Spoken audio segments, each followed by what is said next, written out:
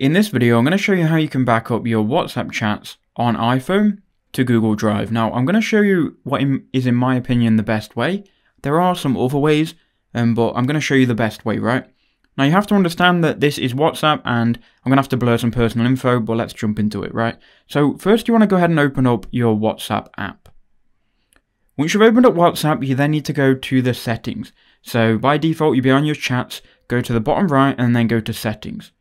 Once you're in settings, you want to scroll down, and you should then see chats. So go ahead and click on chats, and then you'll have some options. Right now, if you want to move your chats to Android, you just go ahead and follow the instructions at the bottom here where it says move chats to Android. If you just want to export to your Google Drive, go ahead and click on export chat. Once you've clicked on export chat, it will open this window and show you your frequently contacted people and then your recent chats.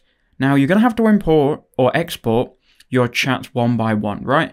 So I'm going to click on the top one here, and it's then going to give me the option, hey, okay, do I want to export the chat with the media or without the media? Now, if you've got a long chat history and you've got a lot of media, exporting with media is going to take longer to obviously export. I'm going to choose here without media. That's then going to load up this window, and you can see WhatsApp chat, and in this case, I'm just exporting the chat with my mum.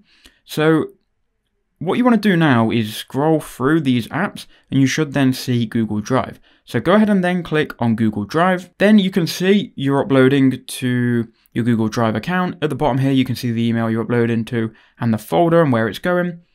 It's 27 kilobytes. I'm going to click upload on this. That's then uploaded that chat to Google Drive. Now here I am in Google Drive, and you can see I've got the WhatsApp chat uploaded here at the top. So that's how you can essentially back up WhatsApp on your iPhone to Google Drive. You're going to have to do this for all of the chats you want to back up, but this is pretty much the only option. So I hope that video did help you out.